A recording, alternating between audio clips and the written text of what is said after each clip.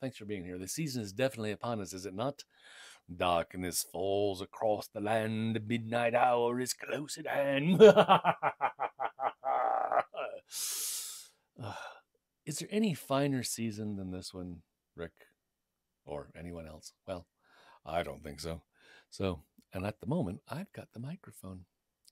Oh, well, anyway. Um, Welcome to our Friday the 13th special presentation of Stephen King's 1408. It's Friday and you guys are still showing up. That really warms my little pea-picking heart. Thank you. Yeah. 1408. Spend the night with us in New York City's most haunted hotel room. Listener discretion is advised. I mean, it's Stephen King, y'all. All profanity has been removed from our presentation tonight, hence my long afternoon. And there's no weird sex or anything like that. But there are several ghosts that got to be ghosts because they killed themselves. So that's what I got. And it's Stephen King. Tonight is the dark of the moon. No, really. A new moon, and tomorrow is a total solar eclipse, and it's Friday the 13th in October.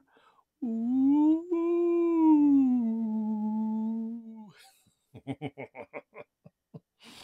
That's why we couldn't possibly miss telling a story tonight. Storytelling countdown to Halloween continues on the Storylink Radio YouTube channel. 31 days to Halloween and 31 stories. A new one every night at midnight. You can catch it right there. And if you missed all the ones coming up to now, you can still catch them. Plus 2021 countdown and 2022 countdown. All right there at that same link. Anyway, here we go. 1408. Mike Enslin was still in the revolving door when he saw Olin, the manager of the Hotel Mahana, sitting in one of the overstuffed lobby chairs. Mike's heart sank. Maybe I should have brought the lawyer again after all, he thought. Well, too late now. And even if Olin had decided to throw up another roadblock or two between Mike and room 1408, that wasn't all bad. There were compensations.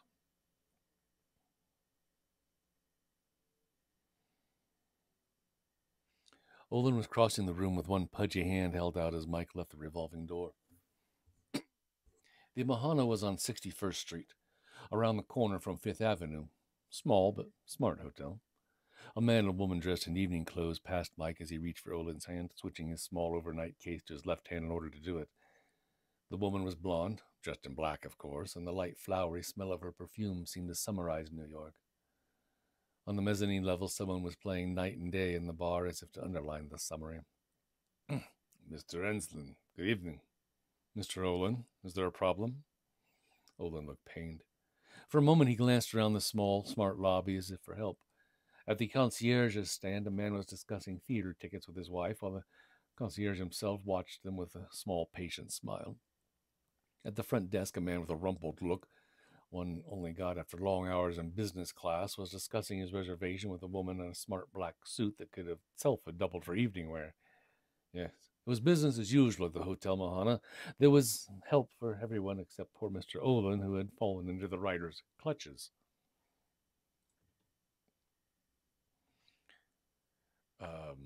Mr. Olin, is there a problem?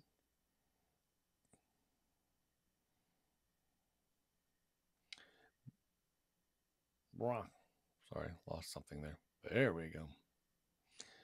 Mr. Olin, Mike repeated. Sorry, Mr. Enslin, could I speak to you for a moment in my office? Well, why not? It would help the section on room 1408 add to the ominous tone the readers of his book seemed to crave, and that wasn't all.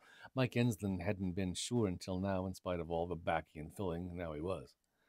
Olin was really afraid of room 1408. Manager of the hotel, and he's afraid of a room therein. And he was afraid of what might happen to Mike there tonight.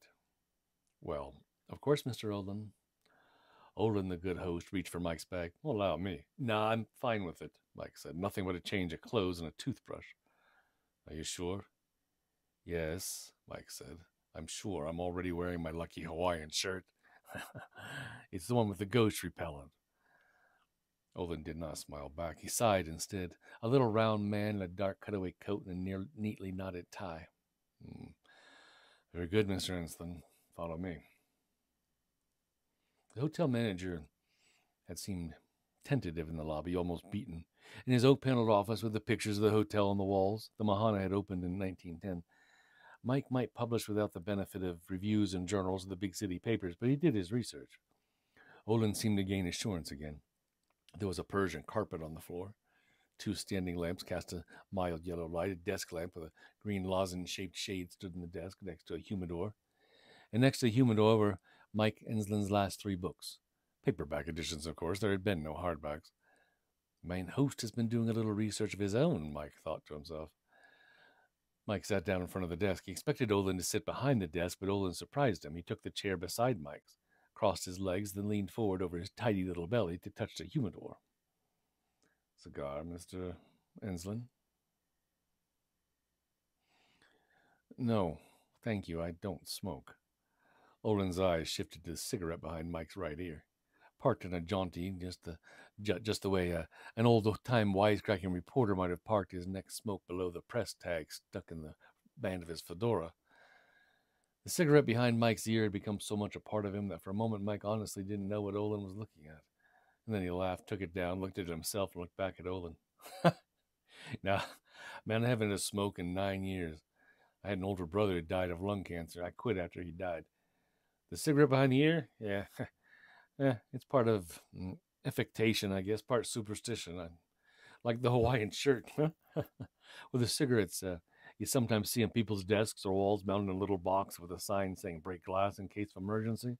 Hey, is 1408 a smoking room, by the way, Mr. Olin? Just in case nuclear war breaks out? Yes, as a matter of fact, it is, Mr. Enslin. Well, that's one less worry in the watches of the night. Mr. Olin sighed again, but this sigh did not have the disconsolate quality of his lobby sigh. Yes, it was the office, Mike reckoned. Olin's office, his special little place. Even this afternoon, when Mike had come accompanied by Robertson, the lawyer, Olin had seemed less flustered once they were in here. Why not? Where else could you feel in charge if not in your special place?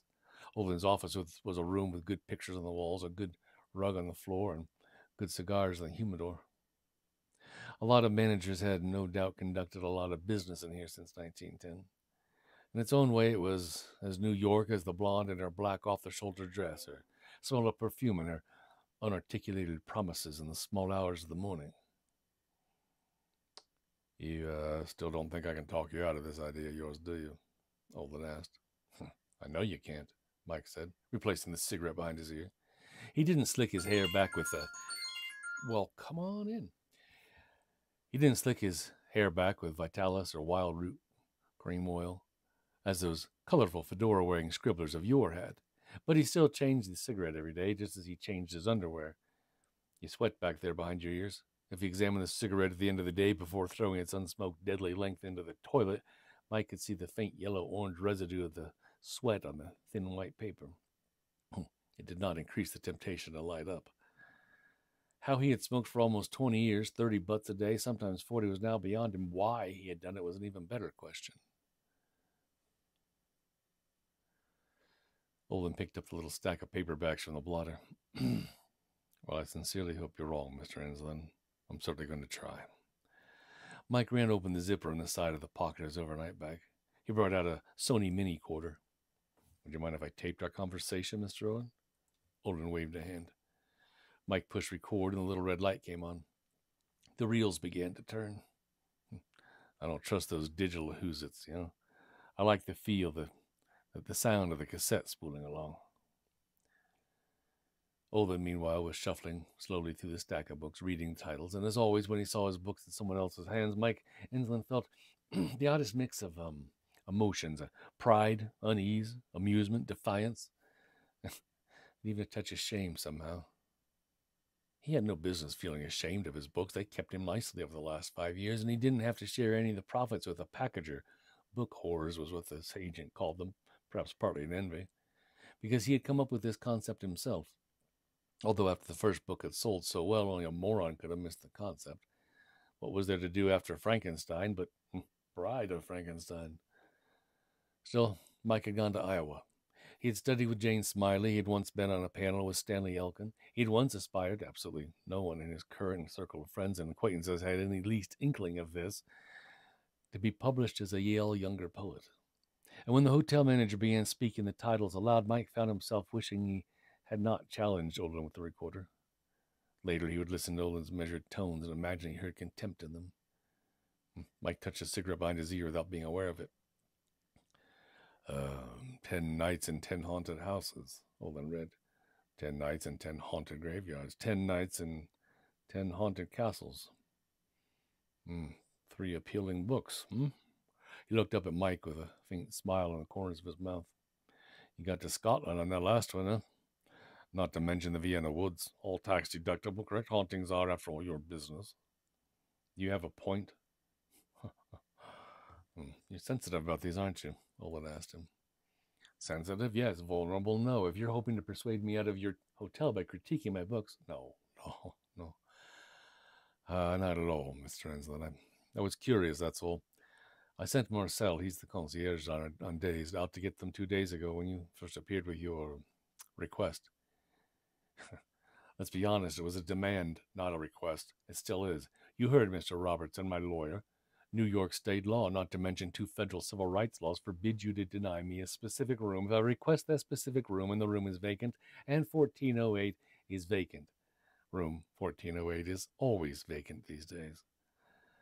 But Mr. Olin was not to be diverted from the subject of Mike's last 3 books. New York Times bestsellers. All. Just yet. He simply shuffled through them a 3rd time. The mellow lamplight reflected off their shining covers. There was a lot of purple on the covers. Purple sold scary books better than any other color, Mike had been told. I didn't get a chance to dip into these until earlier this evening, Olin said. I've been quite busy. I usually am. The Mahana is a small by New York standards, yes, but we run at 90% occupancy, and usually a problem walks through the door with every guest. Like me. I'd say you're a bit of a special problem, Mr. Enslin. You and your Robertson and all your threats. Mike felt nettled all over again. He'd made no threats, unless Robertson himself, being a lawyer, was a threat. And he had been forced to use that lawyer, as a man might be forced to use a crowbar in a rusty lockbox which would no longer accept the key. Yeah, but the lockbox isn't yours, a voice inside Mike's head told him. But the laws of the state and the country said differently. The laws said that room 1408 in Hotel Mahana was his if he wanted it, as long as no one else wanted it first. He became aware that Olin was watching him, still with a faint smile, as if he had been following Mike's interior dialogue almost word for word. It was an uncomfortable feeling, and Mike was finding this an unexpectedly uncomfortable meeting. It felt as if he had been on the defenses ever since he'd taken out the mini-quarter, which was usually intimidating, and turned it on.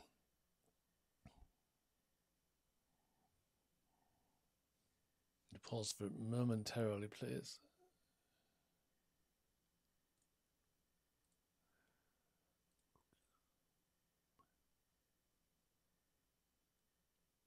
Hello, Thor. Hello, Stevie Ray. And Kim Star. Hi. If any of this has a point, Mr. Odin, I'm afraid I lost sight of it a turn or 2 back. I've had a long day. If our wrangle over room 1408 is really over, I'd like to go upstairs and... I read one.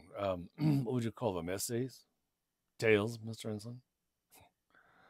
Bill payers was what Mike called the stories in his books, but he did not intend to say that with the tape running, not even though it was his tape.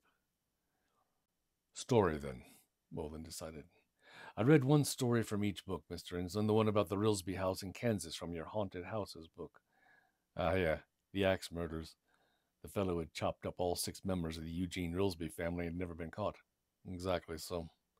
And the one about the night you spent camped out on the graves of the lovers in Alaska who committed suicide, the ones people keep claiming to see around Sitka, and the account of your night in the Gardsby Castle. That was actually quite amusing, Mr. Enslin. I was surprised. Mike's ear was carefully tuned to catch the undernotes of contempt and even the blandest comment about his 10 nights books.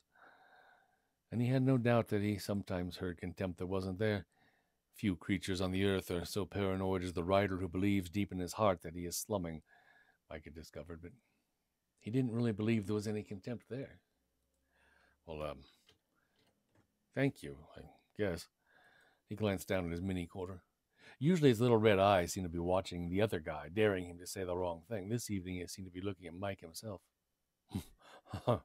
Yes, Mr. Enslin, I meant it as a compliment. Olin tapped the books. I expect to finish these. But for the writing, it's the writing I like. I was surprised to find myself laughing at your quite unsupernatural adventures in Guardsby Castle, and I was surprised to find you as good as you are, as subtle as you are. I expected more hack and slash, frankly. Mike steeled himself what would almost certainly come next, Olin's variation of "What's a nice girl like you doing in a place like this?" Olin, the urbane hotelier, host of blonde women who wore black dresses out into the night, hirer of weedy retiring men who wore tuxes and tinkled old standards like night and day in the hotel bar. Olin, who probably read Proust on his nights off.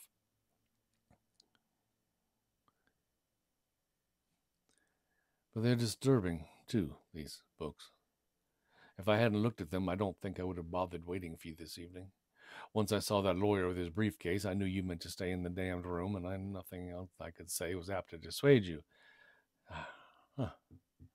But the books, Mr. Enslin, these books. Mike reached out and snapped off the mini quarter. That little red staring eye was starting to give him the willies. You want to know why I'm bottom feeding, is that it, Mr. Olin? I assume you do it for the money, Olin said mildly. And you're feeding a long way from the bottom, Mr. Enslin, at least in my estimation. Although it's interesting you should jump so nimbly to such a conclusion. Mike felt warmth rising in his cheeks. Now, this was not going the way he expected at all. He had never snapped his recorder off in the middle of a conversation. But Olin wasn't what he seemed. I was led astray by his hands, Mike thought. Those pudgy little hotel manager hands with their neat white crescents of manicured nail. What concerned me, mister, and what frightened me,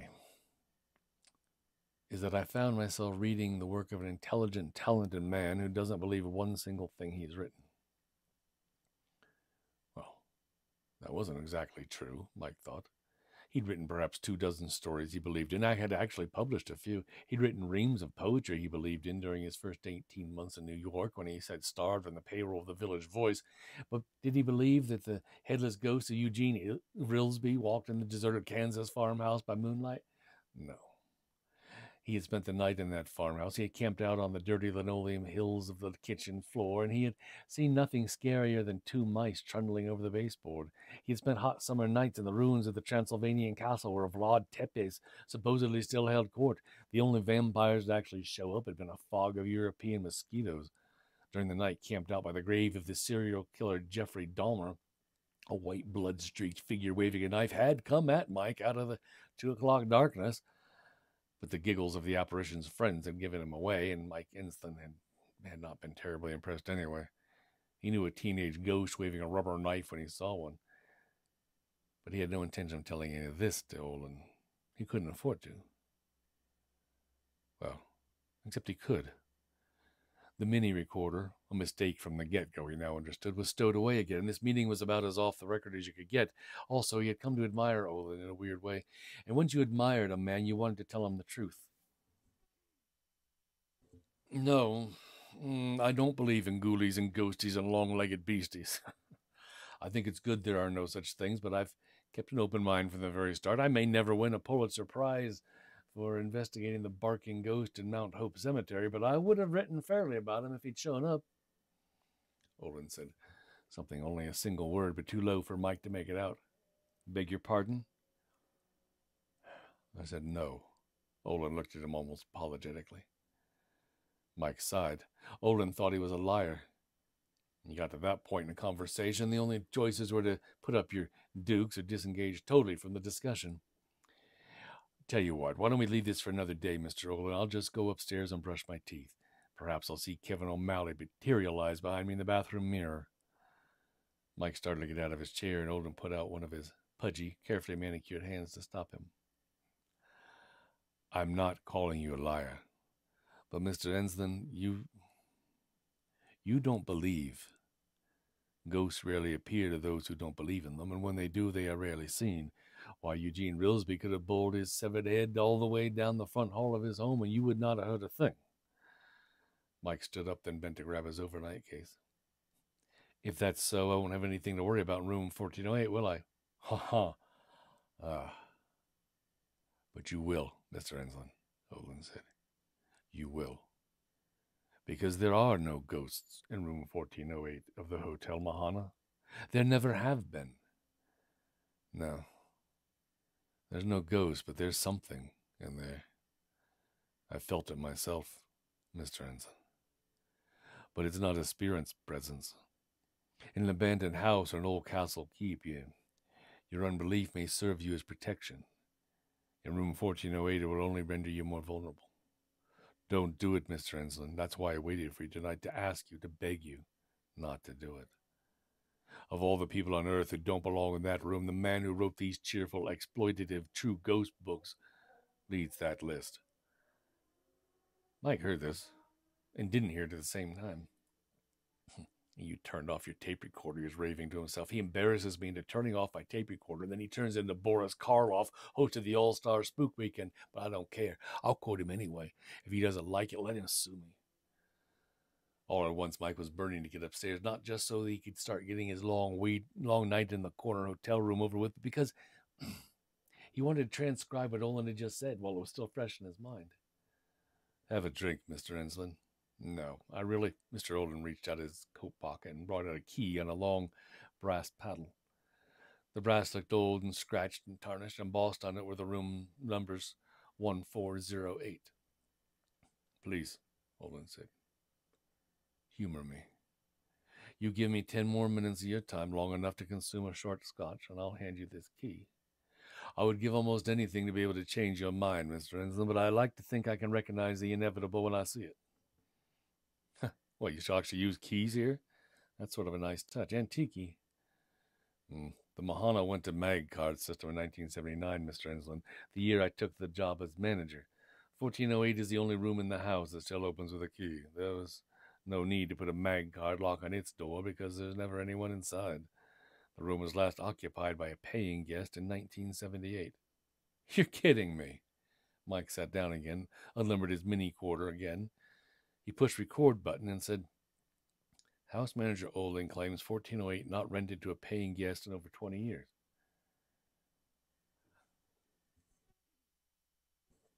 It is just as well that 1408 has never needed a mag card lock on his door, because I am completely positive the device would not work.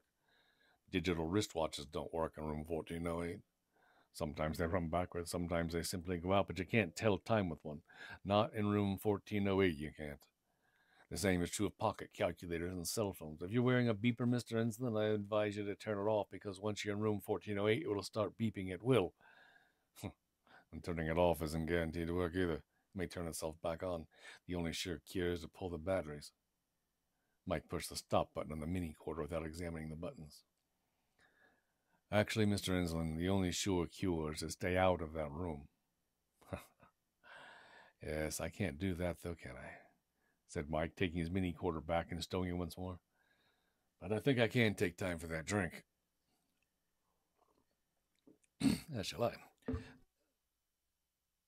While Olin poured from the fumed oak bar beneath an oil painting of Fifth Avenue at the turn of the century, Mike asked him how, if the room had been continuously unoccupied since 1978, how did Olin know that high-tech devices and gadgets did not work inside that room?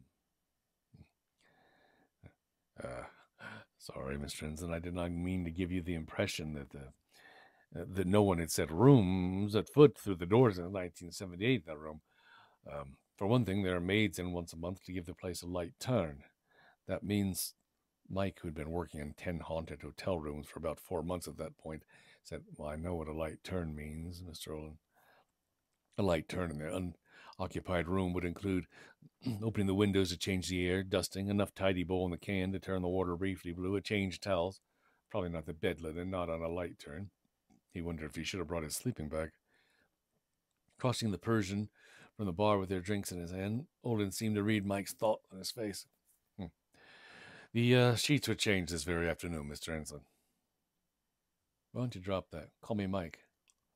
Ah, no. No, in view of what the future has in store for you, Mr. Enslin, I don't think I'd be comfortable with that. I would not be comfortable with that at all. He handed Mike his drink. Here's to you, Mr. Enslin. And you, Mike lifted his glass, meaning to clink it against Olin's, but Olin pulled his back. No, no. This toast is to you, Mr. Enslin, I insist. Tonight we should both drink to you. You will need it. Mike sighed, clinked the rim of his glass against the rim of Olin's, and said, All right, to me then. You've been right at home in a horror movie, Mr. Olin. You could have played the gloomy old butler who tries to warn the young married couple away from Castle Doom. You could have been the perfect ghost host. Olin sat down. Yes, well, it's a part I have not had to play very often, thankfully. Room 1408 is not listed on any of the websites dealing with paranormal locations or psychic hotspots. Well, that'll change after my book, Mike thought, sipping his drink. And there are no ghost tours with stops at the Hotel Bahana, although they do tour through the Sherry Netherland, the Plaza, the Park Lane. We've kept room 1408 as quiet as possible, although, of course, the history has always been there for a researcher like you, who is both lucky and tenacious. Mike allowed himself a small smile. Veronique changed the sheets. I accompanied her, said Mr. Olin. You should feel flattered, Mr. Enslin. It's almost like having your knight's linen put on by royalty. Veronique and her sister came to the Mahana as chambermaids in 1971-72. V, as we call her, is the Hotel Mahana's longest-running employee, with at least 6 years seniority over me. She has since risen to head housekeeper. I'd guess she hadn't changed a sheet in 6 years before today. She used to do all the turns in 1408, and she and her sister until about 1992. Veronique and Celeste were twins, and the bond between them seemed to make them, how should I put it, not immune to 1408, but, well, it's equal, perhaps, at least for the short periods of time needed to give the room a light turn. You're not going to tell me this Veronique's sister died in the room, are you? No, not at all, Olin said. She left service around here in 1988, suffering from ill health. But I don't rule out the idea that 1408 may have played a part in her worsening mental and physical condition. We seem to have built a rapport here, Mr. Olin. I hope I don't snap it by telling you that I find that ridiculous. Yeah, so hard-headed for a student of the airy world, aren't you, Mr. Enslin? I owe it to my readers, Mike said blandly. I suppose I could have simply left 1408 as it is anyway during most of its days and nights. The hotel manager mused. Door locked, lights off, shades drawn to keep the sun from the fading, the carpet, coverlet pulled, doorknob, breakfast menu on the bed. But I somehow I can't bear to think of the air getting stuffy and old like the air in an attic. I can't bear to think of the dust piling up until it's thick and fluffy. What does that make me, persnickety or downright obsessive? It makes you a hotel manager, Mr. Rosen. I suppose so. Well, in any case, V and C turned that room. Very quick, just in and out, until C retired and V got her first big promotion. After that, other maids do it in pairs. I always pick ones that got on well with each other, hoping for that bond to withstand the bogies. Hoping for the bond, yes. And you can make fun of room 1408 bogies as much as you want, Mr. Enslin, but you'll feel them almost at once. Of that I'm confident. Whatever there is in that room, it's not shy. On many occasions, all that I could manage, I went with the maids to supervise them. He paused here, then added almost reluctantly, to pull them out, I suppose, if anything really awful started to happen. Nothing ever did. There were several who had weeping fits, one who had a laughing fit. I don't know why someone laughing out of control should be more frightening than someone sobbing, but it is. And a number have fainted. Nothing too terrible, however. I had time enough over the years to make a few primitive experiments, beepers, cell phones, and such. But nothing too terrible. Thankfully. He paused again, then added in a queer, flat tone. One of them went blind. What? Yeah, she went blind. Romy Van Gelder, that was. She was dusting the top of the television, and all at once she began to scream. I asked her what was wrong. She dropped her dust rag and put her hands over her eyes and screamed out that she was blind, but that she could see the most awful colors. They went away almost as soon as I got her out through the door. By the time I got her down the hallway to the elevator, her sight had begun to come back. You're telling me all this just to scare me, Miss Rowland, aren't you? To scare me off. Oh, no. Indeed I am not, Mr. Ensign. Indeed I am not. You know the history of the room, beginning with the suicide of its first occupant. Mike did know. Kevin O'Malley, a sewing machine salesman, had taken his life on October 13th, 1910. A leaper who had left a wife and 7 children behind. By the way, October 13th, 1910 was also a Friday the 13th, just like tonight. Really, look it up.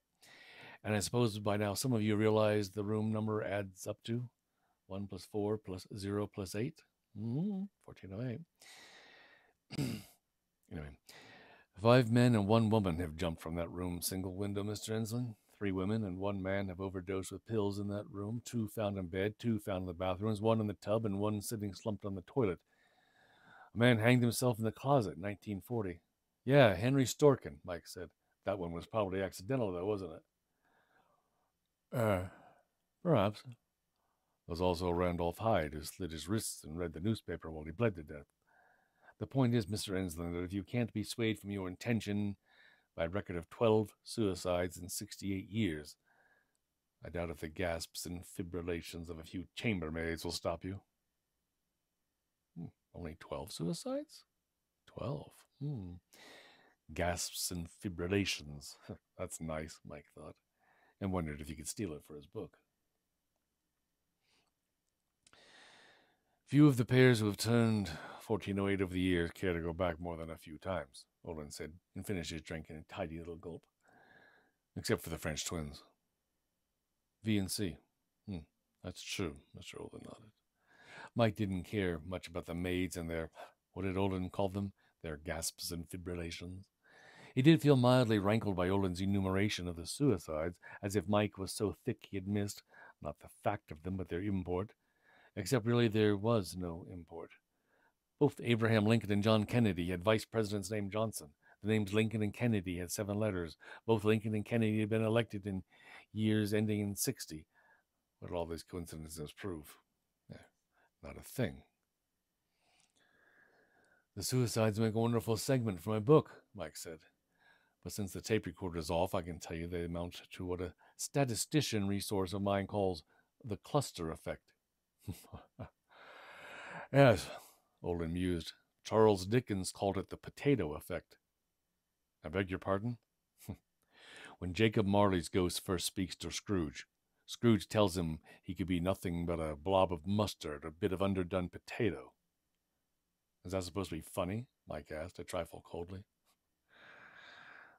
Nothing about this strikes me as funny, Mr. Enslin. Nothing at all. Listen very closely, please. V's sister Celeste died of a heart attack. At that point, she was suffering mid-age Alzheimer's, a disease which struck her very early in life. Yet her sister is fine and well, according to what you said earlier, an American success story, in fact. And you are yourself, Mr. Olin, from the look of you, yet you've been in and out of that room 1408 how many times? 100? 200? Very short periods of time, Olin said. It's perhaps like entering a room filled with poison gas. If one holds one's breath, one may be all right. I see you don't like that comparison. You no doubt find it overwrought, perhaps ridiculous. Yet I believe it's a good one, Mr. Enslin. Mike stapled his fingers beneath his chin. It's also possible that some people react more quickly, more violently to whatever lives in that room, just as some people who go scuba diving are more prone to the bends than others. Over the Mahana's near century of operation, the hotel staff has grown ever more aware that 1408 is a poisoned room. It has become part of the house's history, Mr. Enslin. No one talks about it, just as no one mentions the fact that here, as in most hotels, the 14th floor is actually the 13th. But they know it. If all the facts and records pertaining to that room were available, they would tell an amazing story, Mr. Enslin, one more uncomfortable than your readers might enjoy. I should guess, for example, that every hotel in New York has had its suicides. But I would be willing to wager my life that only in Mahana have there been a dozen of them in a single room. And leaving Celeste Romondo aside, what about the other natural deaths in 1408, the so-called natural deaths? How many have there been? The idea of so-called natural deaths in room 1408 never occurred to Mike. 30, Olin replied. 30 at least. 30 that I know of. You're lying. The words were out of Mike's mouth before he could call them back. No, Mr. Enslin, I assure you that I am not lying. Did you really think that we keep that room empty just out of some vapid old wife superstition or ridiculous New York tradition? That's a lot of nights for a hotel room to not get paid for. The idea may be that every fine hotel should have at least one unquiet spirit clanking around in a suit of invisible chains. Mike Enslin realized that such an idea, not articulated, but there just the same, had indeed been hanging around his new 10 Nights book. To hear Olin scoff at it in the irritated tones of a scientist scoffing at a brouhaha-waving native did nothing to smooth his chagrin, though. Yes, Mr. Enslin, we have our superstitions, our traditions in the hotel trade, but we don't let them get in the way of our business. There's an old saying in the Midwest where I broke into the business: there are no drafty rooms when the cattlemen are in town. If we have empties, Mr. Enslin, we fill them. The only exception to that rule I have ever made, and the only talk like this I have ever had, is on account of room 1408, a room on the 13th floor, whose very numerals add up to 13. See, told you. Olin looked levelly at Mike Enslin. It is a room not only of suicides, but of strokes, heart attacks, epileptic seizures. One man who stayed in that room, this was in 1973, apparently drowned in a bowl of soup. You would undoubtedly call that ridiculous, but I spoke to the man who was head of hotel security at that time, and he saw the death certificate. The power of whatever inhabits that room, Mr. Enslin, seems to be less around midday, which is when the room turns always occur. Yet I know of several maids who have turned that room who now suffer from heart problems, emphysema, diabetes, a host of things. There was a heating problem on that floor 3 years ago. Mr. Neal, the head maintenance engineer at that time, had to go into several of the rooms to check the heating units. 1408 was one of them. Yes, Mr. Neal seemed fine then, both in the room and later on. But he died the following afternoon of a massive cerebral hemorrhage. Coincidence, Mike scoffed. Yet he could not deny that Olin was good. Had the man been a camp counselor, he'd have scared 90% of the kiddies back home after the first round of campfire ghost stories. Oh, we should have had him at the Scary Stories campout last night. Coincidence, Olin repeated softly, not quite contemptuously. He held out the old-fashioned key and its old-fashioned brass paddle. How's your own heart, Mr. Enslin? Not to mention your blood pressure, your psychological condition. Mike found it took an actual conscious effort to lift his hand. But once he got it moving, it was fine. He rose to the key without even the minutest trembling of the fingertips, so far as he could see. All fine, Mr. Olin. All fine. He grasped the worn brass paddle. Besides, I'm wearing my lucky Hawaiian shirt. Olin insisted on accompanying Mike to the 14th floor in the elevator. Mike did not demur. He was interested to see that once they were out of the manager's office and walking down the hall which led to the elevators, the man reverted to his less consequential self. He became, once again, poor Mr. Olin, the flunky who had fallen into the rider's clutches. A man in a tux, Mike guessed he was either the restaurant manager or the maitre d', stopped them, offered Olin a thin sheaf of papers. And murmured to him in French. Olin murmured back, nodding, and quickly scribbled his signature on the sheets. The fellow in the bar was now playing Autumn in New York. From this distance it had an echoey sound like music heard in a dream. The man in the tuxedo said, "Merci bien," and went on his way. Mike and the hotel manager went on theirs. Olin again asked if he could carry Mike's little valise, and Mike again refused. In the elevator, Mike found his eyes drawn to a neat triple row of buttons. Everything was where it should have been. There were no gaps. And yet, if you looked more closely, you saw that there was. The button marked 12 was followed by the one marked 14. As if, Mike thought, they could make the number non-existent by omitting it from the control panel of an elevator. Foolishness. Yet, Olin was right. It was done all over the world that way. As the car rose, Mike said, I'm Curious about something. Why didn't you simply create a fictional resident for the room 1408 if it scares you all the badly as you say? For that matter, Mr. Olin, why not declare it as your own residence? Well, I considered it. I suppose I was afraid I would be accused of fraud, if not by the people responsible for enforcing state and federal civil rights statutes. Hotel people feel about civil rights laws as many of your readers feel about clanking chains in the night. And if not by you, then by my bosses if they got wind of it. If I couldn't persuade you to stay out of 1408, I doubt that I would have had much more luck in convincing the Stanley Corporation's board of directors that I took a perfectly good room off the market because I was afraid the spooks caused the occasional traveling salesman to jump out the window and splatter himself all over 61st Street. Mike somehow found this the most disturbing thing Golden had said yet. Because he's not trying to convince me anymore, he thought. Whatever salesman powers he had in his office. Maybe it's some vibe that comes up from the Persian rug. He loses it out here. Competency, yes. You could see that when he was signing the maitre d's chits. But not salesmanship, not personal magnetism. Not out here. But he believes it. He believes it all. Above the door, the illuminated 12 went out and 14 came on. The elevator stopped. The door slid open to reveal a perfectly ordinary hotel corridor with a red and gold carpet, most definitely not a Persian, and electric fixtures that looked like 19th century gaslights. Here we are, Olin said. Your floor. You'll pardon me if I leave you here.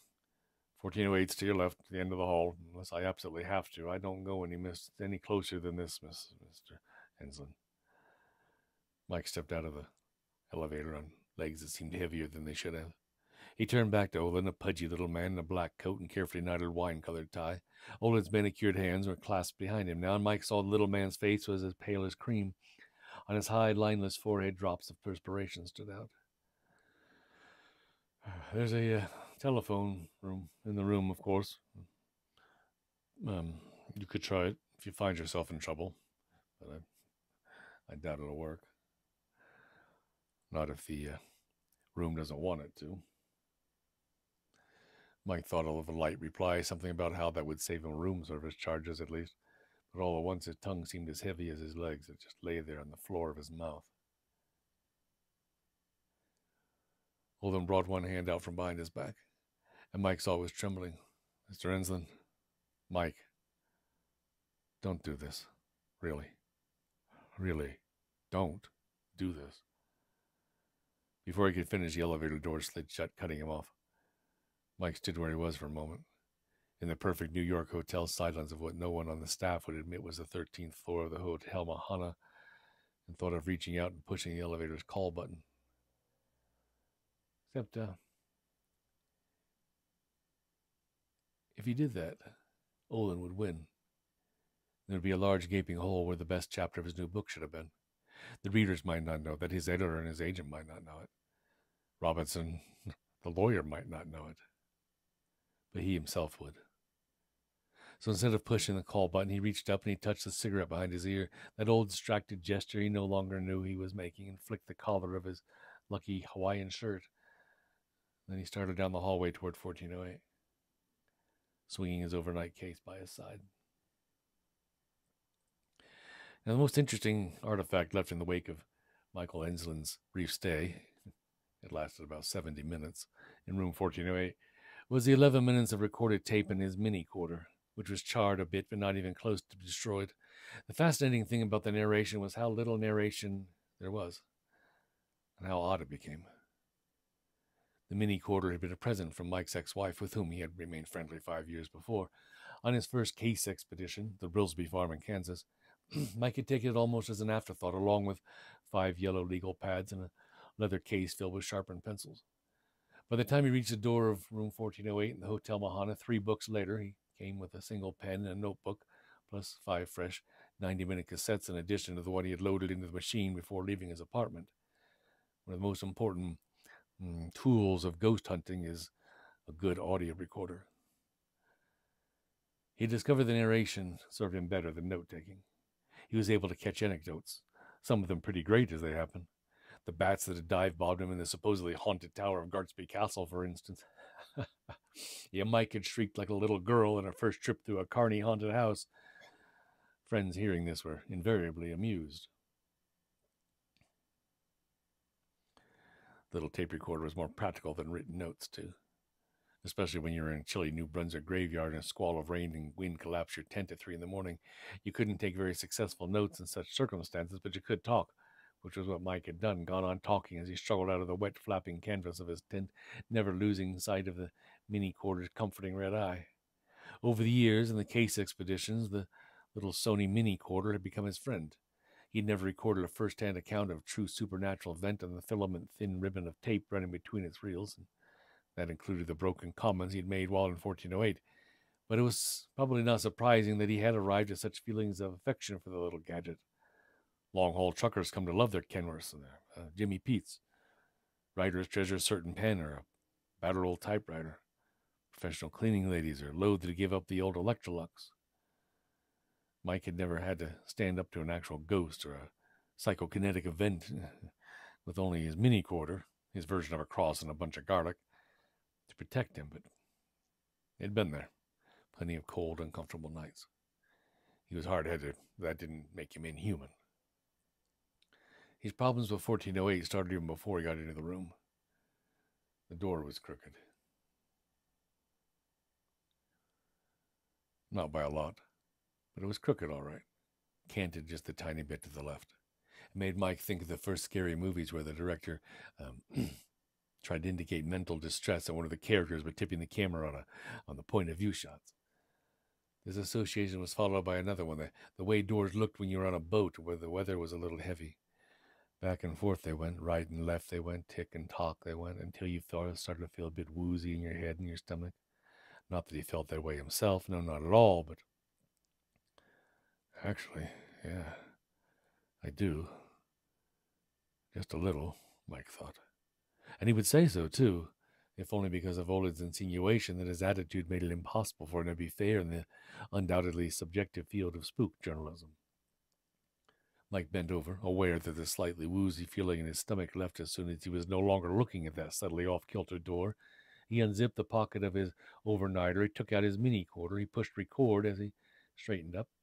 He saw the little red eye go on, and he opened his mouth to say, "The door of room 1408 offers its own unique greeting. It appears to have been set crooked, tipped slightly to the left."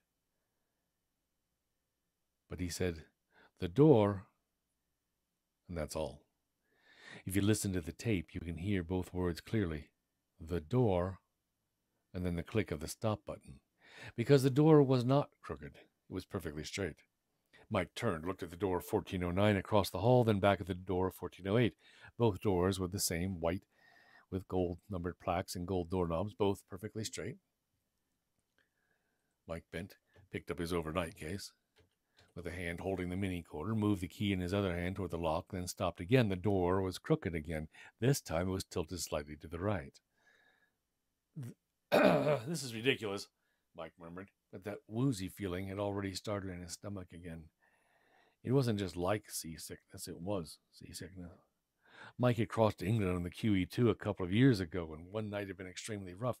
What Mike remembered most clearly was lying in the bed in his stateroom, always on the verge of throwing up, but never quite able to do it. And how the feeling of nauseated vertigo got worse if you looked at a doorway or a table or a chair, and how they would go back and forth, right and left, tick and tock. This is Olin's fault, Mike thought. Exactly what he wants. He built you up for it, buddy. He set you up for it, man. How he'd laugh if he could see you. How... Mike's thoughts broke off, as he realized Olin very likely could see him right now. Mike looked back down the corridor toward the elevator, barely noticing that slightly woozy feeling in his stomach left the moment he stopped staring at the door. Above and to the left of the elevators, he saw that he expected a closed-circuit camera. One of the house dicks might be looking in at this very moment, and Mike was willing to bet that Olin was right there with them, both of them grinning like apes. "Teach him to come in here and start throwing his weight and his lawyer around," Olin says. "Yeah, look at him," the security man replies, grinning more widely than ever. White as a ghost himself. He hasn't even touched the key to the lock yet. "You got him, boss. You got him. Got him hook, line, and sinker." Cursed if you do, Mike thought. I stayed in the Rilsby house. I slept in the room where at least 2 of them were killed, and I did sleep, whether you believed it or not. I spent a night right next to Jeffrey Dahmer's grave, and Another 2 stones over from H.P. Lovecraft's.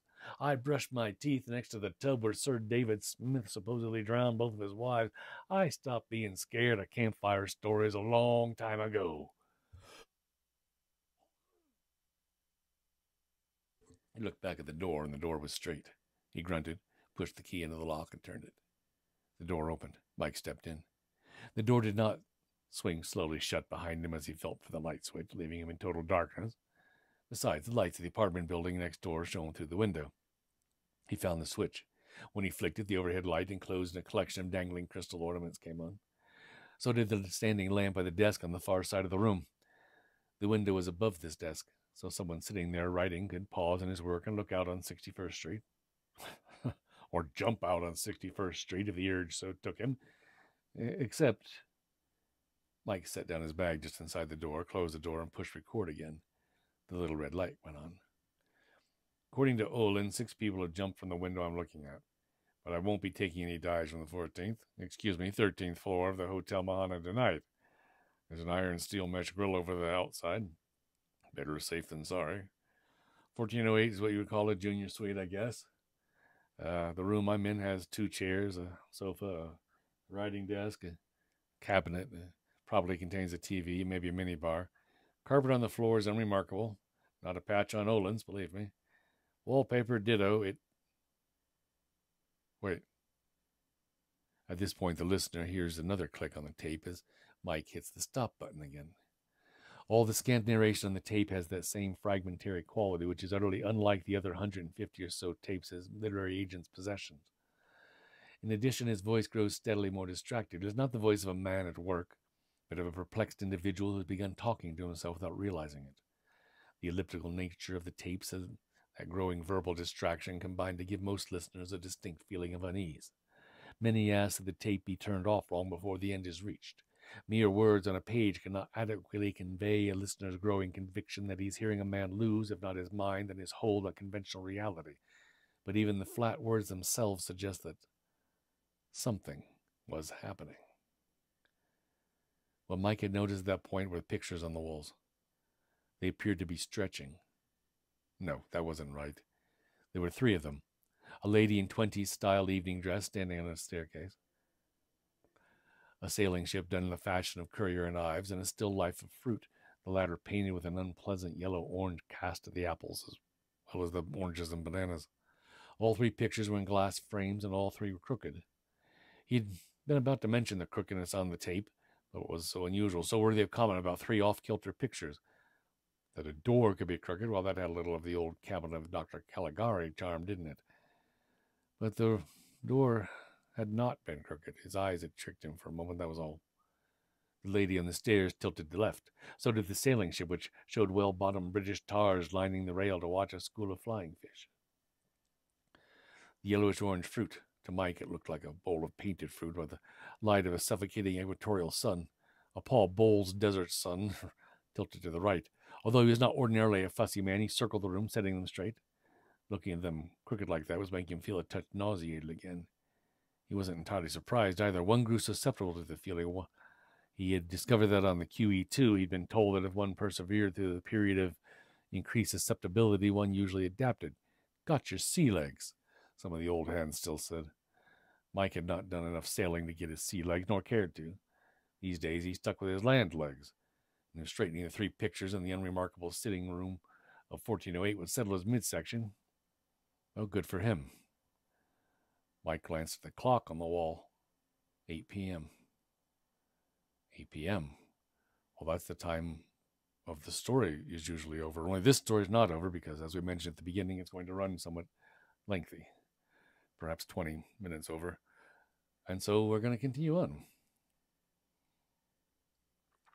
And he looked back at the pictures again. There was dust on the glass covering the pictures. He trailed his fingers across the still life and left 2 parallel streaks. The dust had a greasy, slippery feeling. Like silk just before it rots was what came into Mike's mind, but no way was he going to put that on the tape either. How was he supposed to know what silk felt like just before it rotted? It was a drunkard's thought. When the pictures were set to rights, he stepped back and surveyed them. The evening dress lady by the door leading into the bedroom, the ship plying one of the seven seas to the left of the writing desk, and finally the nasty and quite badly painted fruit by the TV cabinet. Part of Mike expected they would be crooked again, or fall crooked as he looked at them. That was the way things happened in movies like House on Haunted Hill or in old episodes of The Twilight Zone. But the pictures remained perfectly straight as he had fixed them. Not, he told himself, that he would have found anything supernatural or paranormal in a return to their former crooked state. In his experience, reversion was the nature of things. People had given up smoking. Here he touched a cigarette cocked behind his ear without being aware of it. Wanted to go on smoking. Pictures have been hanging crooked since Nixon was president. Wanted to go on hanging crooked. And they've been here a long time, no doubt about that, Mike thought. If I lifted them away from the walls, I'd see lighter patches on the wallpaper or bugs squirming out the way they do when you turn over a rock. There's something both shocking and nasty about this idea. It came with a vivid image of blind white bugs oozing out of the pale and formerly protected wallpaper like living pus. Mike raised the mini quarter, pushed record, and said, Olin has certainly started a train of thought in my head. Or a chain of thought, which is it? He set out to give me the heebie-jeebies, and he certainly succeeded. On the tape at this point, flat and perfectly articulated, Mike Enslin says, I've got to get a hold of myself, right now. This is followed by another click as he shuts the tape off again. Mike closed his eyes and took 4 long measured breaths, one holding each one to a 5 count before letting it out again. Nothing like this had ever happened to him. Not in the supposedly haunted houses, the supposedly haunted graveyards, or the supposedly haunted castles. This wasn't like being haunted, or what he imagined being haunted would be like. This was like being stoned on bad, cheap dope. Olin did this to me. Olin hypnotized me. I'm going to break out of it. Going to spend the night in this ruin, not just because it's the best location I've ever been in. Leave out Olin and got almost enough for a ghost story of the decade already. But Olin does not get to win. Him and his stupid story about 30 people having died in here. They don't get to win. I'm the one in charge of things around here. So just breathe in and out. Breathe in and out. In, out.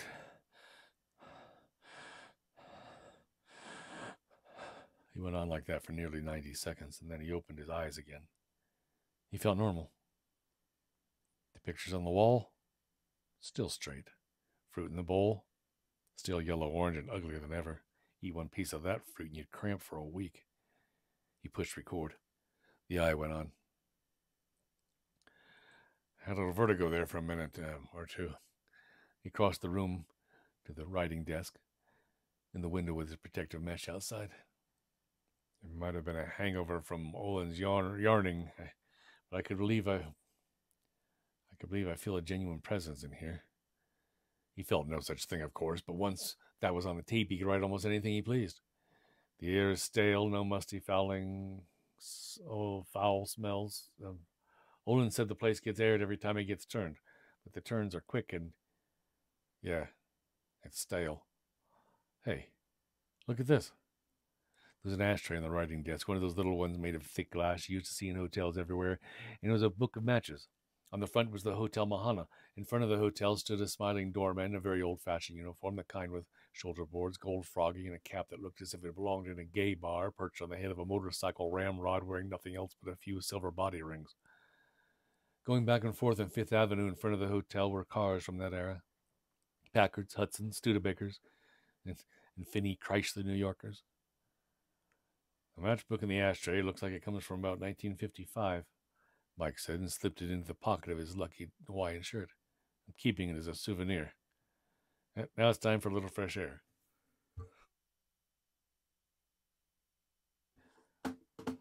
There's a clunk as he sets the mini quarter down, presumably on the writing desk. There's a pause followed by vague sounds and a couple of effortful grunts. After these come a second pause and a squeaking sound. Success, he says. This is a little off mic, but the follow-up is closer. Success, Mike repeated, picking the mini quarter up off the desk. The bottom half of the window wouldn't budge. It's like it's nailed shut, but the top half came down all right. I can hear the traffic on Fifth Avenue, and all the beeping horns have a comforting quality. Someone's playing a saxophone, perhaps in front of the plaza, which is across the street 2 blocks down. It reminds me of my brother. Mike stopped abruptly, looking at the little red eye. It seemed to accuse him. His brother. His brother was dead, another fallen soldier in the tobacco wars. Then he relaxed. What of it? These were the spook wars, where Michael Enslin had always come off the winner. As for Donald Enslin, he said into the mic, my brother was actually eaten by wolves one winter on the Connecticut Turnpike. Ha ha ha ha. And then he pushed stop. There's more on the tape, a little more. But that's the final statement of any coherence. The final statement, that is, to which a clear meaning can be ascribed. Mike turned on his heels and looked at the pictures. Still hanging perfectly straight, good little pictures that they were. That still life, though, what an ugly, stinking thing that was. He pushed record and spoke 2 words. Fuming oranges, into the mini quarter. Then he turned it off again and walked across the room to the door leading into the bedroom. He paused by the evening-dressed lady and reached into the darkness, feeling for the light switch. He had just one moment to register. It feels like old dead skin. Something wrong with the wallpaper under his sliding palm, and then his fingers found the switch. The bedroom was flooded with yellow light, and one of the ceiling fixtures buried in hanging glass baubles. The bed was a double, hiding under a yellow-orange coverlet. Why say hiding? Mike asked his mini quarter, and pushed stop button again. He stepped in, fascinated by the fuming desert of the coverlet, by the tumorous bulges of the pillows beneath it. Sleep here? Not at all, sir. Be like sleeping inside that stupid still life, sleeping in that horrible hot Paul Bowles room you couldn't quite see, a room for lunatic expatriate Englishmen you just naturally associated with unnatural acts. Mike pushed record. The red eye came on, and he said, Orpheus on the Orpheum circuit, into the mic, and then he pushed stop again. He approached the bed. The coverlet gleamed yellow-orange. The wallpaper, perhaps cream-colored by daylight, had picked up the yellow-orange glow of the coverlet. There was a little night table to either side of the bed. On one was a telephone, black and large and equipped with a dial. The finger holes in the dial looked like surprised white eyes. On the other table was a dish with a plum on it.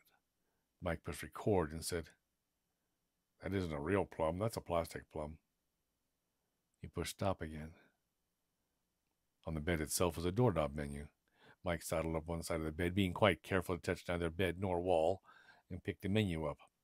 He tried not to touch the coverlet on the bed either, but the tips of his fingers brushed it, and he moaned. It was soft in some terrible, wrong way. Nevertheless, he picked the menu up. It was in French, and although it had been years since he had taken the language, one of the breakfast items appeared to be birds boiled in tripe. Well, at least sounds like something the French might eat, he thought, and let out a wild, distracted laugh. He closed his eyes and opened them. The menu was in Russian. He closed his eyes and opened them again. The menu was in Italian. He closed his eyes and opened them. There was no menu. It was a picture of a screaming little woodcut boy looking back over his shoulder at the woodcut wolf, which had swallowed his left leg up to the knee. The wolf's ears were laid back, and he looked like a terrier with his favorite toy. I don't see that, Mike thought. And of course he didn't. Without closing his eyes, he saw 8 lines of English, each line listing a different breakfast temptation: eggs, waffles, fresh berries, no birds boiled in tripe. Still, he turned around very slowly, edged himself out of the little space between the wall and the bed, a space that now felt as narrow as a grave. His heart was beating so hard he could feel it in his neck and his wrists as well as his chest. His eyes were throbbing in their sockets. 1408 was wrong. Yes, indeed, 1408 was very wrong. Olin had said something about poison gas, and that was what Mike felt like, someone who'd been gassed or forced to smoke strong hashish laced with insect poison. Olin had done this to him, of course, probably with the active, laughing connivance of the security people, pumped his special poison gas up through the vents. Just because Mike could see no vents didn't mean the vents weren't there. Mike looked around the bedroom with wide, frightened eyes. There was no plum on the end table to the left of the bed, no plate either. The table was bare. He turned. He started for the door leading back to the sitting room and stopped. There was a picture on the wall. He couldn't be absolutely sure. In his present state, he couldn't be absolutely sure of his own name, but he was fairly sure that there had been no picture there when he first came in. It was a still life. A single plum sat on a tin plate in the middle of an old plank table. The light falling across the plum and the plate was feverish yellow-orange. Tango light, he thought, the kind of light that makes the dead get up out of their graves and tango. The kind of light... I've got to get out of here, he whispered. and blundered back into the sitting room. He became aware that his ghosts at his shoes had begun to make odd smooching sounds, as if the floor beneath them were growing soft. The pictures on the living room wall were crooked again. There were other changes as well. The lady on the stairs had pulled down the top of her gown, baring her breasts. She held one in each hand. A drop of blood hung from each. She was staring directly into Mike's eye and grinning ferociously. Her teeth were filed to cannibal points. At the rail of the sailing ship, the tars had been replaced by a line of pallid men and women. The man on the far left, near the ship's bow, wore a brown wool suit and held a derby hat in one hand. His hair was slicked to his brow and parted in the middle. His face was shocked and vacant. Mike knew the name of that man, Kevin O'Malley, this room's first occupant, a sewing machine salesman who had jumped from this room in October of 1910. To O'Malley's left, there were others who had died here, all with that same vacant, shocked expression. It made them look related, all members of the same inbred and cataclysmically retarded family. In the picture where the fruit had been, there was now a severed human head.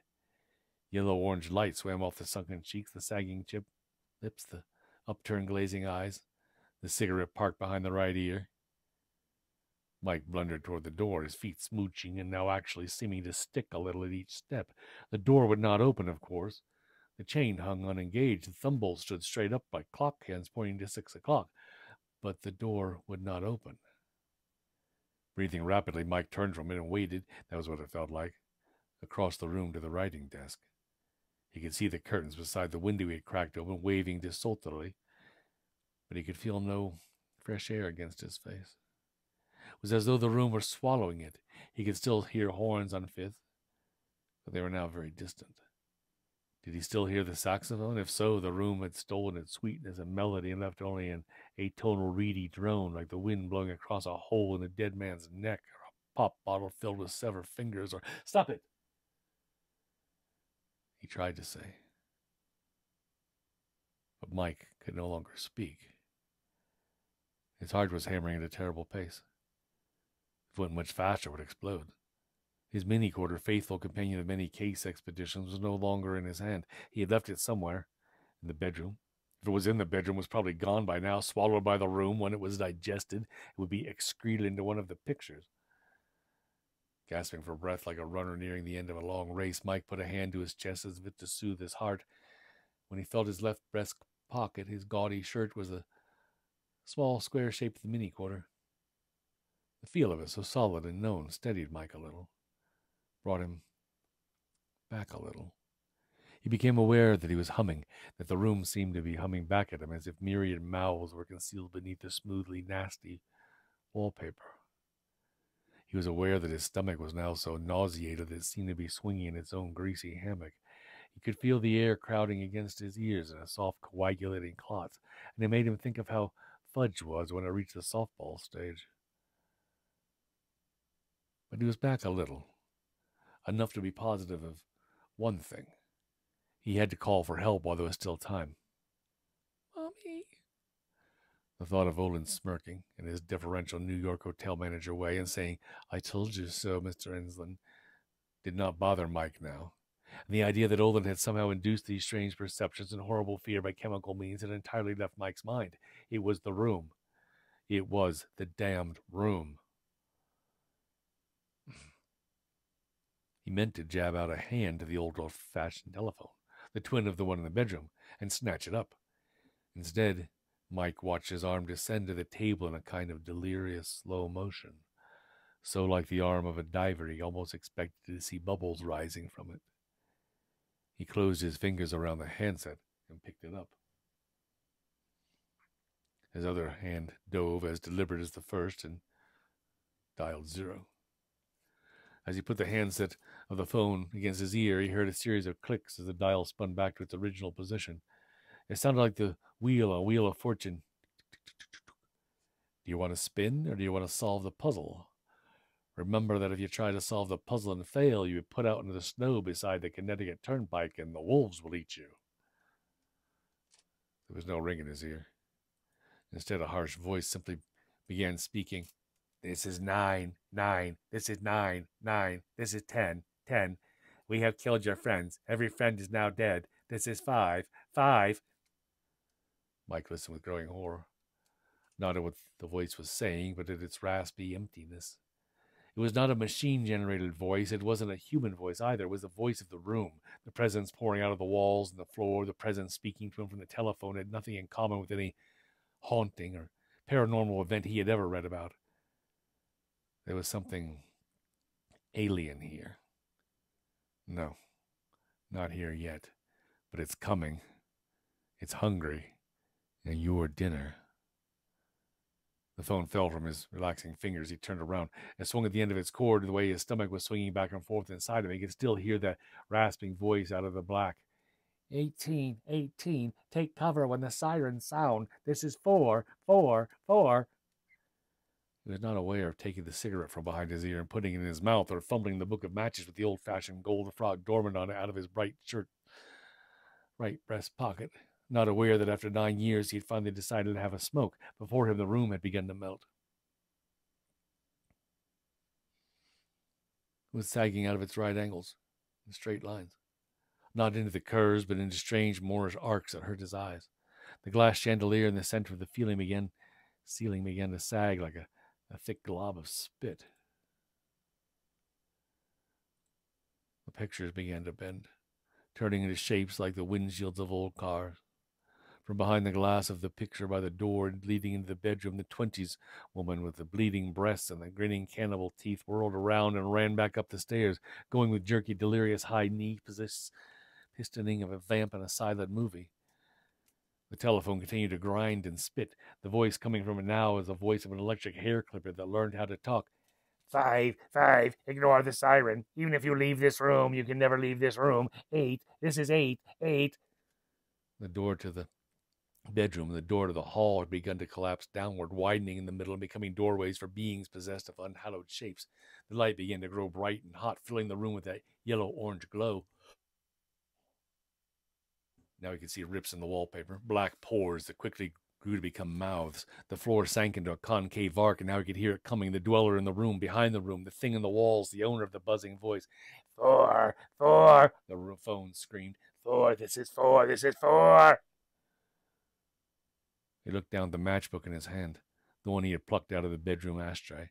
Funny old doorman, funny old cars, the big chrome grills, and words running across the bottom that he hadn't seen in a long time, because now the strip of abrasive stuff was always on the back. Close cover before striking. Without thinking about it, he no longer could think. Mike Enslin tore out a single match, allowing the cigarette to drop out of his mouth at the same time. He struck the match, immediately touched it to the others in the book. There was a strong whiff of burning sulfur that went into his head like a whiff of smelling salts, and a bright flare of matchheads. And again, without so much as a single thought, Mike held the flaring bouquet of fire against the front of his shirt. It was a cheap thing made in Korea or Cambodia or Borneo, old now. It caught fire at once. Before the flames could blaze up in front of his eyes, rendering the room once more unstable, Mike saw it clearly, like a man who was awakened from a nightmare only to find the nightmare all around him. His head was clear. The strong whiff of sulfur and the sudden rising heat from his shirt had done that much, but the room maintained its insanely Moorish aspect.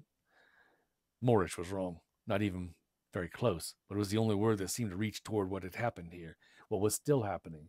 He was in a melting, rotting cave full of swoops and mad tilts. The door to the bedroom had become the door to some sarcophagal inner chamber, and to his left, where the picture of the fruit had been, the wall was bulging outward toward and splitting open in those long cracks that gaped like mouths, opening on a world from which something was now approaching him.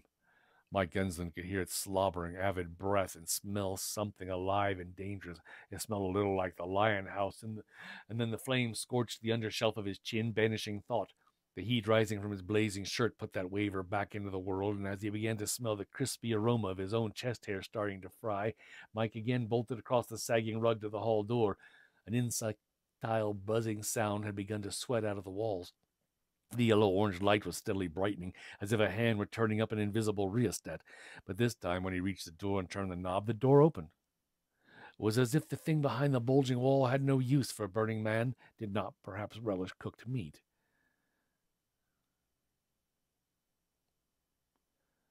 A popular song from the 50s suggests that love makes the world go round, but coincidence would probably be a better bet.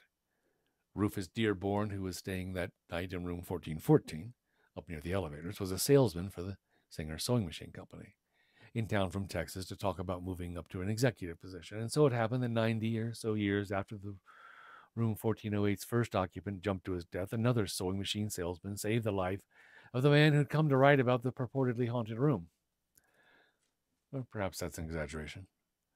Mike Enslin might have lived even if no one, especially a fellow on his way back from a visit to the ice machine, had been in the hallway at that moment.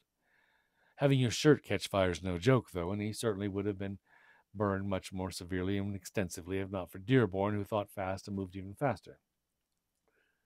Not that Dearborn ever remembered exactly what happened. He constructed a coherent enough story for the newspapers and TV cameras. He liked the idea of being a hero very much, and it certainly did no harm to his executive aspirations. And he clearly remembered seeing the man on fire lunge out into the hall. And after that, everything was a blur. Thinking about it was like trying to reconstruct the things you had done during the vilest, deepest drunk of your life. One thing he was sure of didn't tell any of the reporters because it made no sense. The burning man's scream seemed to grow in volume, as if he were a stereo that was being turned up. He was right there in front of Dearborn, but the pitch of the scream never changed, but the volume almost certainly did.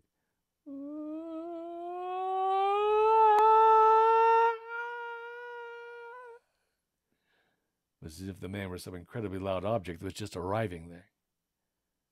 Dearborn ran down the hall with the fullest ice bucket in his hand. The burning man, it was just his shirt on fire. I saw that right away, he told the reporters. Struck the door opposite the room he had come out of, rebounded, staggered, fell to his knees. That was when Dearborn reached him. He put his foot on the burning shoulder of the screaming man's shirt and pushed him over onto the hall carpet. Then he dumped the contents of the ice bucket onto him. These things were all blurred in his memory, but accessible. He was aware that the burning shirt seemed to be casting far too much light. A sweltering yellow-orange light that made him think of a trip he and his brother had made to Australia 2 years before. They had rented an all-wheel drive and had taken off across the great Australian desert. A few natives called it the Great Australian Buggerhole, the Dearborn brothers discovered. A hell of a trip. Great, but spooky. Especially the big rock in the middle, Ayers Rock, Uluru. They had reached it right around sunset, and the night on its many faces was like this. Hot, strange, not really what you thought of as Earthlight at all. Dearborn dropped beside the burning man, who was now only smoldering man, the covered with ice cubes man, and rolled him over to stifle the flames, reaching around to the back of his shirt. When he did, he saw the skin on the left side of the man's neck had gone a smoky, bubbly red, and the lobe of his ear on that side had melted a little. But otherwise, Dearborn looked up, and it seemed, and this was crazy bit, but it seemed the door to the room the man had come out of was filled with the burning light of an Australian sundown, the hot light of an empty place where things no man has ever seen might live. It was terrible, that light, and the low buzzing like an electric clipper that was trying desperately to speak. But it was fascinating, too. Dearborn wanted to go into that room. He wanted to see what was behind it. Perhaps Mike saved Dearborn's life then, too. He was certainly aware that Dearborn was getting up, as if Mike no longer held any interest for him, and that his face was filled with the blazing, pulsing light coming out of room 1408. He remembered that this better than Dearborn later did himself, but of course Rufe Dearborn had not been reduced to setting himself on fire in order to survive. Mike grabbed the cuff of Dearborn's slacks. "Don't go in there, man," he said in a cracked, smoky voice. "You'll never come out." Dearborn stopped, looking now at the reddening, blistering face of the man on the carpet. "It's haunted," Mike said. As if the words had been a talisman, the door of 1408 slammed furiously shut on its own, cutting off the light, cutting off the terrible buzz that was almost words. Rufus Dearborn, one of the Singer Sewing Machine's finest, ran down to the elevators and pulled the fire alarm. Now, there's an interesting picture of Mike Enslin in Treating the Burn Victim of a Diagnostic Approach, the 16th edition of which appeared about 16 months after Mike's short stay in room 1408 of the Hotel Mahana. The photo shows just his torso, but it's Mike's, all right. One can tell by the white square on the left side of his chest. The flesh all around it's an angry red, actually blistered into second-degree burns in some places. The white square marks the left breast pocket of the shirt he was wearing that night, the lucky shirt with the mini quarter in its pocket. The mini quarter itself melted around the corners, but it still works. The tape inside is fine. It's the things on that tape which are not fine. After listening to it 3 or 4 times, Mike's agent, Sam Farrell, tossed it into his wall safe, refusing to acknowledge the goose flesh all around his tan, scrawny arms. In that wall safe, the tape has stayed ever since. Farrell has no urge to take it out and play it again, not for himself, not for his curious friends, some of whom would cheerfully kill to hear it. New York publishing is a small community, and word gets around. He doesn't like Mike's voice on the tape. He doesn't like the stuff that voice is saying. My brother was actually eaten by wolves one winter on the Connecticut Turnpike. What is that supposed to mean? And most of all, he doesn't like the background sounds on the tape. A kind of liquid smooshing that sometimes sounds like clothes churning around an oversudsed washer. Something like one of those old electric hair clippers, and sometimes weirdly like a voice. While Mike was still in the hospital, a man named Olin, manager of the hotel, if you please, came and asked Sam Farrell if he could listen to that tape. Farrell said no, he could not. What Olin could do was take himself out on the agent's office at a rapid hike and be thankful all the way back to the flea bag where he worked that Mike Enslin had decided not to sue either the hotel or Olin for negligence. I tried to persuade him not to go in, Olin said quietly. A man who spent most of his nights working days listening to tired travelers, petulant guests bitch about everything from their rooms to the magazine selection and the newsstand. He wasn't much perturbed by Farrell's rancor. I tried everything in my power. If anyone was negligent that night, Mr. Farrell, it was your client. He believed too much in nothing. Very unwise behavior, very unsafe behavior. I would guess he has changed somewhat in that regard. In spite of Farrell's distaste for the tape, he would like Mike to listen to it, acknowledge it, perhaps use it as a pad from which to launch a new book. There's a book in what happened to Mike. Farrell knows it. Not just a chapter, a 40-page case history, but an entire book, one that might outsell all 3 of the 10 nights combined. Of course, he doesn't believe Mike's assertion that he is finished not only with ghost tales, but with all writing. Writers say that from time to time, that's all. The occasional prima donna outburst is part of what makes writers in the first place. As for Mike Enslin himself, he got lucky, all things considered, and he knows it. He could have been burned much more badly than he actually was. If not for Mr. Dearborn and his bucket of ice, he might have had 20 or even 30 different skin graft procedures to suffer through instead of only 4. His neck is scarred on the left side in spite of the grafts, but the doctors of the Boston Burn Institute tell him the scars will fade on their own eventually. He also knows that burns, painful as they were in the weeks and months after that night, were necessary. If not for the matches with the closed cover before striking written on the front, he would have died in 1408. And his end would have been unspeakable. To a coroner, it might have looked like a stroke or a heart attack, but the actual cause of death would have been much nastier.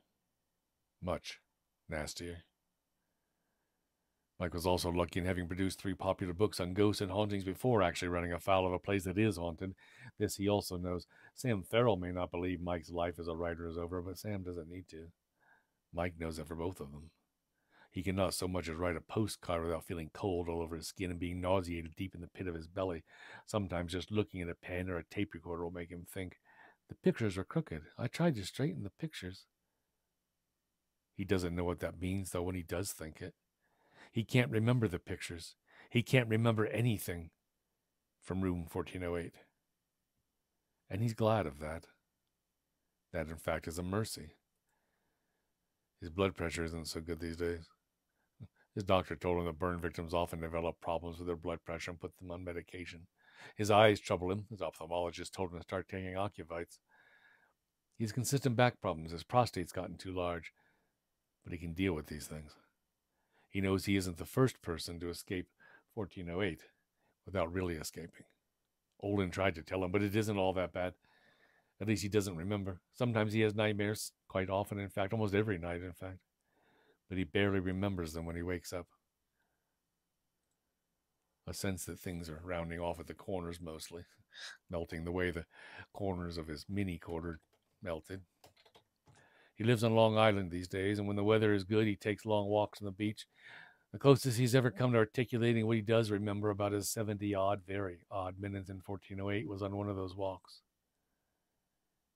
It was never human, he told the incoming waves in a choked, halting voice. Ghosts. At least ghosts were once human. The thing in the walls, though, that thing. Time may improve it. Mike can and does hope for that. Time may fade it as it will fade the scars on his neck. In the meantime, though, Mike sleeps with the lights on in his bedroom, so he will know at once where he is when he wakes up from the bad dreams. He's had all the phones taken out of the house.